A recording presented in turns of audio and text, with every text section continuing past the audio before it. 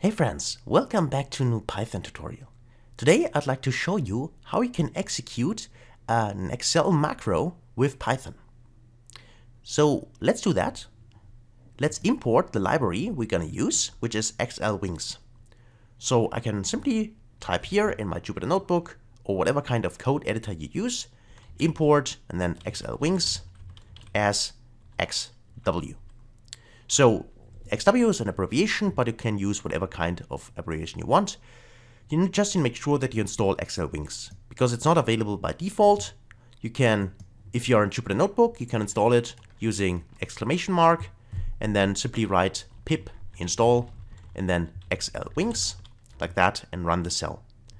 If not, then you would go, depending on how you have Python installed, either to your specific scripts folder with the Python installation, or you can run it globally. If you have Python installed as a global variable, then you can run pip directly, like pip install XLWings in your command prompt.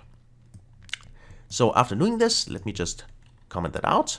You should be able to import it in your specific editor, so PyCharm or Visual Studio Code or Jupyter Notebook, whatever you use. Let's execute this. Okay, so no errors, so far so good. Next, we need an Excel file with a macro. So I have not prepared anything, so let's do that quite quickly and simple. I'm opening a folder here, and then let me just create a new macro. Go to Excel file here at first and call this, just leave it default. Let me open it. Okay, and there it is. And then let me press Alt F11 just to go to the specific Visual Basic here. Please be aware that this is in German, but it shouldn't matter because actually it looks kind of the same for any other kind of language. What the thing we need to do here is we go to add, and want to add a module here. Insert, it's probably in English, right? So go to module here, and then we have a module 1, and then here we can write our sub. So let's call it, for instance, my sub, and then 2 parentheses, press enter. Sub my sub, of course, sorry for that. Let's do that again.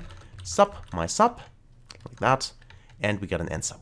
Okay, and now let's actually do it quite simple. Let's call simply a message box. Message box, so MSG box, and then hello, I am a macro, like that, right? Then we can close this. And now if I would run this just to check, then I see a new pop-up window here. Hello, I'm a macro.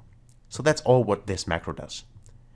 And of course, feel free then later to try out your own much more advanced macro, but the idea itself is exactly the same. You simply need some kind of macro in your Excel file. And let me just close this. And now let me save it here. And now it's saved. Just let me close it. And now we should see that there is one new file. We only need this one. Okay. So we got our Excel file. Let me just rename this here properly. And let me just rename it here properly. Let's call this Python macro. Okay, XLSM. So then we're good to go.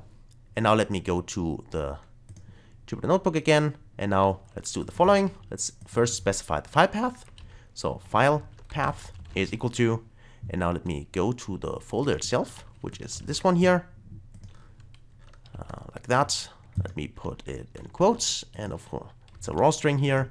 And then the name itself was Python macro, right? So let's go back, Python macro XLSM. So it's Python macro.xlsm.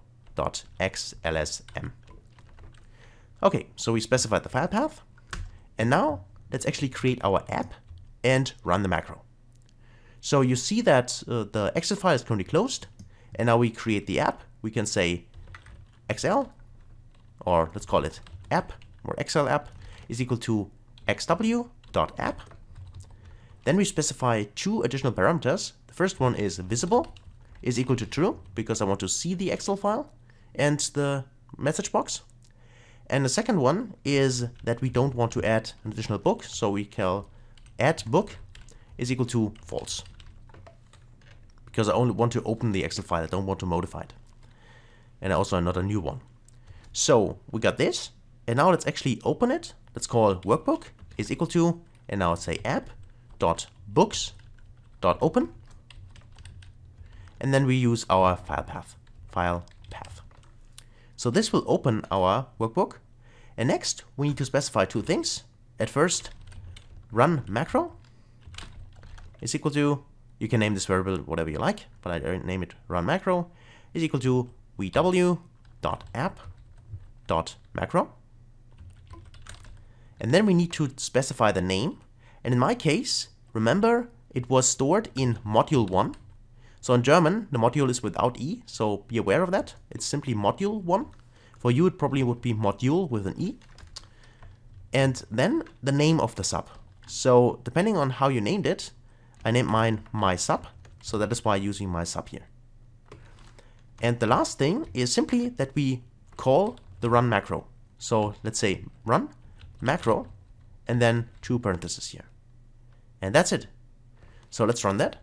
Press Ctrl Enter. And we see that the Excel file opens here. The macro is still running. And now if I open the file here, take a look, I'll see that here I have hello, I'm a macro. So the macro itself gets executed. Let me click OK. And let me close it. And you see that the code also is finished. So that's it. That's how easy it is to run macros from Python. So using Excel Wings, simply specify the app and then open the workbook and run the specific sub. Just make sure that you point to the right sub, depending on how many specific macros you have in a specific Excel file. Okay? So hopefully that was interesting and hopefully you enjoyed it. If you did, then please leave a like, give the video a thumbs up, and also please subscribe to the channel, and see you next time.